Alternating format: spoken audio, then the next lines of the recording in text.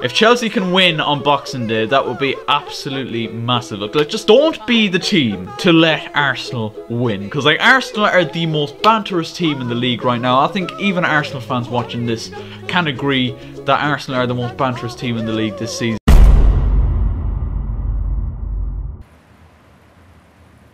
Ho ho! Oh, Merry Christmas, everybody! I hope you've all had a good Christmas despite the circumstances we find ourselves in at the minute. Do you know what? I actually had a pretty good Christmas day, but you know, Chelsea just had to go and ruin it, didn't they? They just had to do it. You've just taken the title of most banterous team of 2020. You've taken it off Arsenal, saying we'll have that.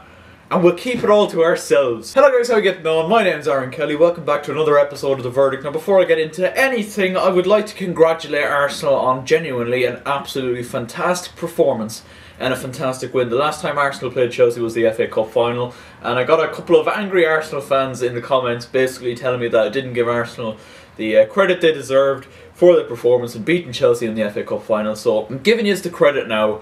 Absolutely unbelievable. You wanted that game far more than Chelsea, and I've got to give huge praise to Arteta, who's been coming under a lot of shit in the last couple of weeks from Arsenal fans. He had the boldness and the audacity tonight to play two youngsters in Martinelli and Smith Rowe in that front three instead of two experienced pros in Aubameyang and Willian. And oh my god, did it pay off. Absolutely unbelievable, the two of them. The urgency, pressing from the front, getting in Chelsea's faces, not letting us a second on the ball. Arsenal were fired up for this game. They fucking wanted it. They were hungry. Every ball, every second ball, every third ball, they were in on it. Every single time, every 50-50 was being won by an Arsenal player. Like, the hunger in that team today was absolutely outstanding, and I've no doubt now that Arsenal are going to pull clear from the current situation that they're currently in if Arteta continues to play the personnel that he played today, and if they continue to have, you know, keep the likes of Smith Rowe and particularly Martinelli fit, who's had a lot of problems injury-wise. Bukayo Saka, Hector Bellerin, unbelievable as well. Xhaka and El Neni absolutely controlled the game. Back three, flawless. Pablo Mari, Kieran Tierney and Rob Holding and Bert Leno saves the Jorginho penalty, which we'll get onto in a bit. But Arsenal, I tip my hat. Unbelievable performance. Well done. Let's move on to Chelsea then. Fraudulent! I hate to sound like who is he, but that was of a performance. Like, that was the most fraudulent performance I think we've seen all season, and maybe under Frank Lampard so far. This Chelsea team, unbelievable. Like, we were on an incredible run. Looked like we'd got back to, you know, the position we wanted to be in, and we beat West Ham the other night. But from start to finish, from player 1 to 11, absolutely shocking. And I will give credit to one Chelsea player, only one, who came on and did himself justice, and that is Callum Hudson-Odoi. That was actually a really, really good performance from Callum in the second half when he came on, actually going at Kieran Tierney, and it was his persistence and the quality of his crosses as well, which led to Chelsea's only goal of the game, which was scored by Tammy Abraham. Apart from that, the rest of yous can go on in fucking shite, because that was shocking. No urgency, didn't look like we wanted it at all. Lack of quality on the ball when we did get it. Kovacic was awful, Kante was awful, even Mount when he got on the ball today. Timo Werner, absolutely shocking, and a lot of Chelsea fans are going to be giving out, oh well, he's being played out of position. I don't give a shit. That man plays on the left sometimes for Germany as well. He should know how to play that position. And a lot of Chelsea fans are continuing to, you know, back Timo Werner, and I will continue to back him as long as he's a Chelsea player. I'll always back the player. But I'm still not afraid, because he's Timo Werner and he's supposed to be one of the most clinical, best players in Europe. I'm still not gonna shy away from giving him criticism when he deserves it. Fullbacks got absolutely destroyed. I mentioned the positives from Arsenal's Arsenal's wingers, the forwards like Smith Rowe, Martinelli, and then the overloads with Bellerin and Saka. Reece James and Ben Chilwell had absolutely no answer to it today. No communication, no just general awareness on where to be on the pitch. And we just looked sluggish and lethargic tonight. It was absolutely shocking. First goal is the penalty, and I definitely questioned the penalty at first, and there's still questions to be raised about it. It's kind of one of those where I think Tierney definitely plays for the penalty. Kind of throws his left leg back, which his back of his knee collides with Reece James's right knee maybe, or something like that.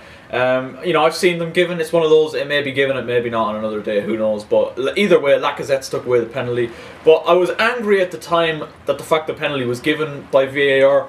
But to be honest, at that point, Arsenal were still all over us and were still fully deserving of the lead at that point. The second goal is an unbelievable free kick from Granit Xhaka, an unbelievable strike, but it's the power that beats Edouard Mendy. Absolutely brilliant. And then the third goal, which really killed us off, right at the start of the second half, was an unbelievable chip from Bukayo Saka. Whether he meant it or not, I think he does mean it. At first thought, I went, oh, well, he's obviously just shanked across there. But the way his body moves and the way his head looks up, I genuinely do think he meant that goal.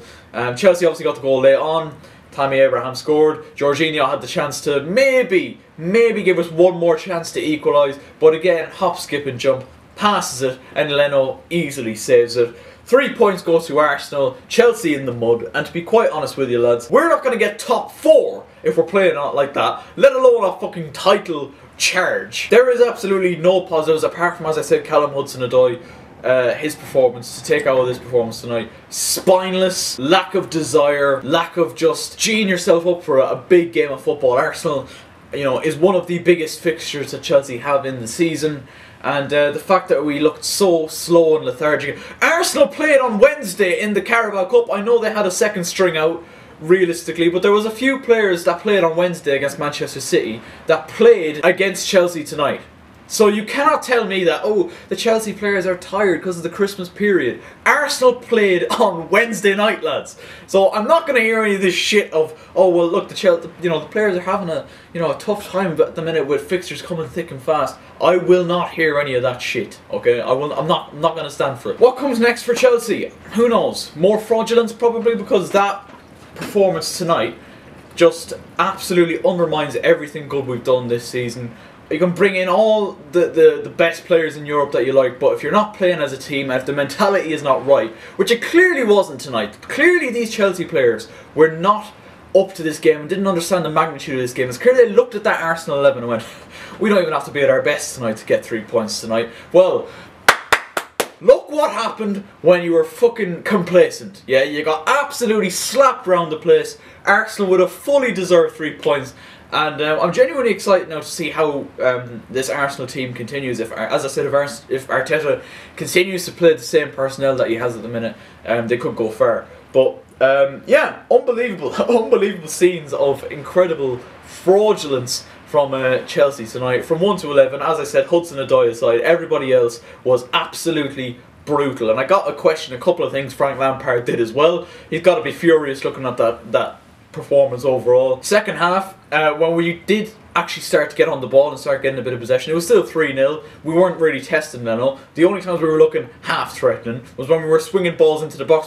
Why? Because we now had a player on the pitch in Hudson-Odoi who was able to swing them balls into the box, but we had nobody in there. And Olivier Giroud, as decent as Tammy is in the air, he's not Olivier Giroud. And Olivier Giroud should have been on for the last half an hour, but no. Who did he bring on? Kai Havertz, another absolute fraud. I'm sorry, Chelsea fans, but he is a fucking fraud. And if he comes good and actually proves me wrong, Werner the same.